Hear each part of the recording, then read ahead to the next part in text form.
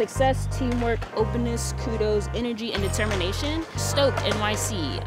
We are a nonprofit organization based in high schools and some middle schools. My mom told me about this program. They took us like skateboarding, surfing, snowboarding. They took us to colleges and also they took us to different companies. I found out about jobs that I didn't know existed. Skating helps youth express themselves as an individual and visualize things that people who have never stepped on a board just don't understand. A program like Stoked is so important because not a lot of people can afford to get their own skateboard or learn how to do it. So if you have a community to teach you how to do it, you could try new things. Some students created the artwork. We spray painted and Sharpie markers and acrylic paints. The spray painting part was just all messing around, but then it turned out really good. Now, some students are putting together the boards to create future artwork with skating.